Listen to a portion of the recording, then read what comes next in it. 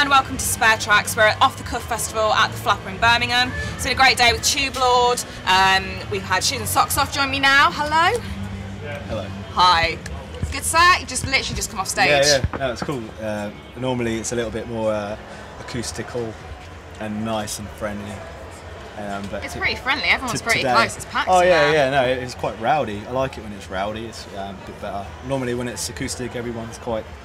Not normally. Sometimes at gigs, the songs are so sort of sparse and quite down. And if the crowd aren't that rowdy, then it gets quite. And everyone feels a bit awkward. But then when it's like that, and everyone's rah, rah, rah, shouting, it's just loads better.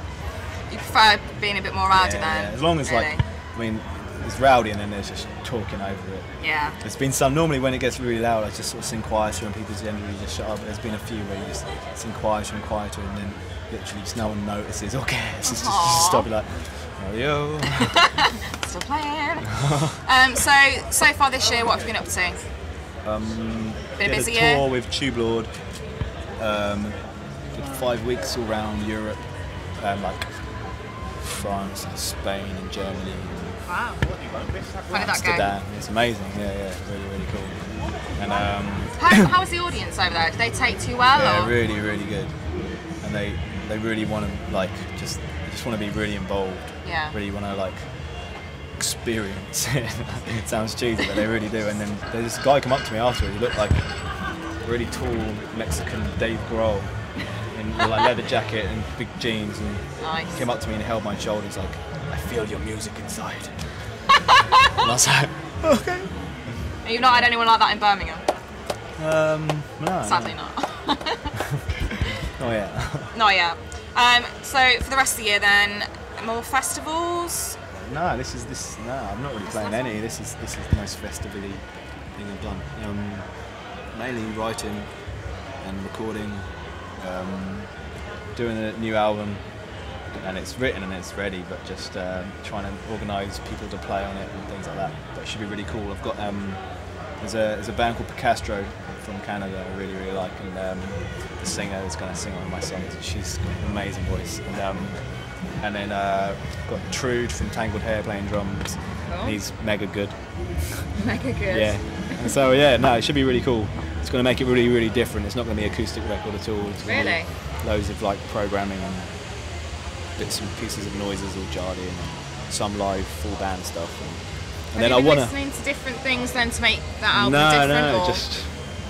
just got getting a bit bored of just guitar, acoustic guitar stuff. But I don't know, just saying that. The idea was to follow that album up straight away with a straight up acoustic album, just full on 10 songs with just guitar and vocals. Be like the first one sort of thing. Yeah. Well, saying that though, the new album though, if it's not acoustic, it's going to be a different feel of the crowd and the way they react to it. Maybe. See what happens. Yeah. Cool. No, it'd be right. I'm quite looking forward to it actually. I want to make it really danceable, but just as miserable. That's a good one. Yeah. Danceable. Danceable, groovyable. So ultimately, have you got any major plans? Like any aspirations? Who would you like to play with? You could play with anyone, alive or dead. Who would you play with? 10 Grand. Nice. There's this band from Iowa that were really good. The singer died at the age of 25 or something. Some crazy embolism or something. I don't really know what it was. It was something along those lines. But they were really good, really noisy and really passionate. I thought they were awesome.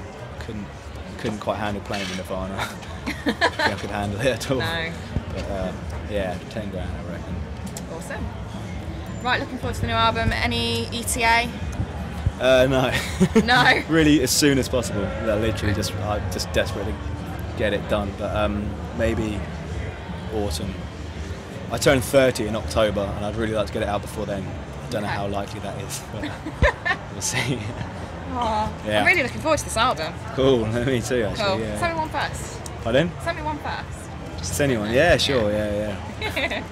Cool, thank you very much for talking to me. No worries. Thank Take you it easy. A big cheesy grin at the end now.